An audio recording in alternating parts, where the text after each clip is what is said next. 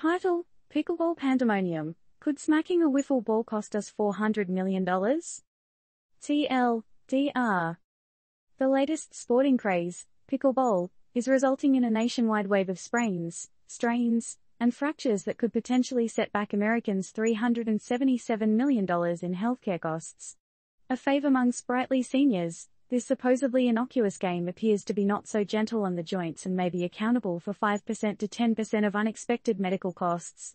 What started as a simple pastime has snowballed into an unforeseen public health issue, challenging our perceptions of risk, exercise, and recreational activity. Hold up.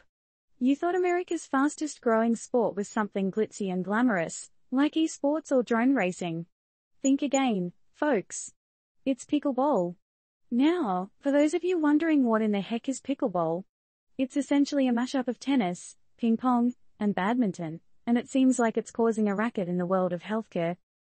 Chasing the wiffle ball around may sound like innocent fun, but it seems that this game doesn't play nice with the orthopedic health of our players. No kidding. A chunky 86% of pickleball-induced trips to the emergency department between 2010 to 2019 were made by folks over 60, revealing that pickleball is not quite the low-impact activity it's often pegged to be. Remember the good old times when grandma knitting in the rocking chair was the stereotype? Well, today's seniors are putting that image to rest and are showcasing their can-do attitude by smashing some balls around on the pickleball court. But at what cost? A 2021 study showed about 60% of pickleball injuries were sprains, strains, and fractures, 20% were contusions, abrasions, or internal injuries, and fewer than 10% were lacerations or dislocations. Imagine Granny rolling into the Thanksgiving dinner with a bad case of pickleball elbow. Holiday spirit? Anyone? And it's not just the emergency room visits that are concerning. This year, analysts estimate around 366,000 outpatient visits and 9,000 outpatient surgeries will be tied to pickleball injuries. Talk about an unexpected game changer. The rise of this pickleball phenomenon, particularly post-pandemic, could well be part of the issue.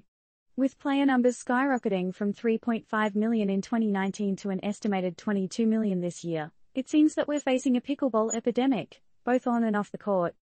And while we're all for staying active and having fun, this sharp uptick in pickleball injuries sure makes us question the real cost of our recreational choices. Are we trading ping pong for pinched nerves? Is it worth it to trade the pickleball court for a trip to the emergency room?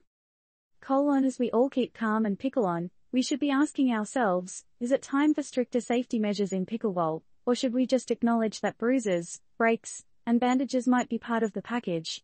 And if you were a betting person, how much would you put on pickleball? Injuries costing more than $400 million next year? Can you fathom?